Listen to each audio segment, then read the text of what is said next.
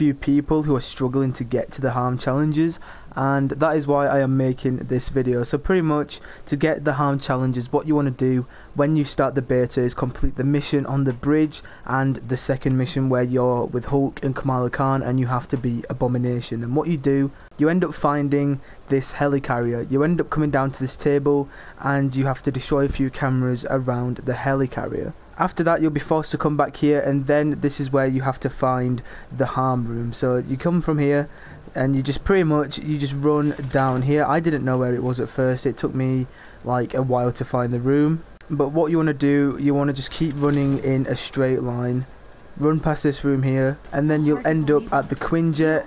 Obviously turn to the left. Then once you get down those stairs, head just straight through here and you will find the harm room where you will do your challenges. So this is the room.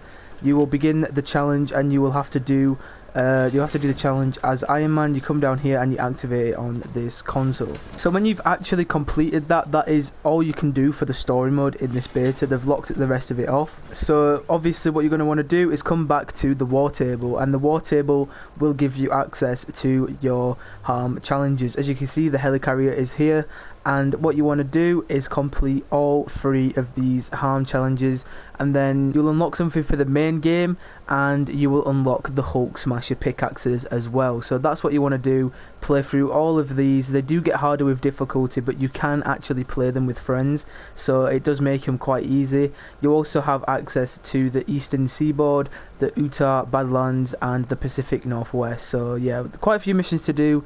Get them all done while you can. The beta does end tomorrow. And yeah, that's what you're going to do for the harm challenges. Make sure you try and complete all the challenges as well, because obviously you will unlock things for the full game when it is out, and you'll just unlock things for your characters as well. As you can see, we're trying to level up Kamala Khan. We haven't really got the best things for her right now, but yeah, that's for the people who are confused about the harm challenges, because it took me a while to find them.